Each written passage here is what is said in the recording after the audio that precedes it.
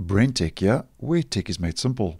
Just a quick video to highlight a small change that Microsoft has started to make in the Edge Canary browser, which is a preview version, and that they have started to reorder the PDF toolbar buttons in the PDF reader and viewer.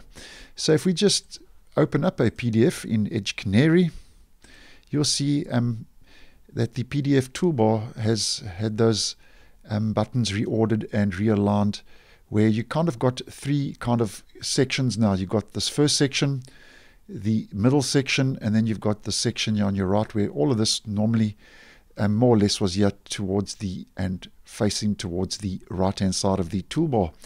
Now, just to give you a comparison, if we just head to the stable version, that's what the toolbar looks like in the stable version. So as you can see, over and above having one or two buttons here on the left, most of them are geared from the center towards the right. And if we head back to Canary, you can see, as mentioned, those buttons have been reordered. And if we just do a quick comparison quickly, and I'll just put those on top of each other, here you can see we have the Canary version, and here we have the stable version. So that is a small change that could be coming to the PDF reader in the future. And just heading back to Edge Canary, there's actually a flag that's been made available, although it's rolling out as a default feature for my Windows 11 laptop, the Edge Canary on that device.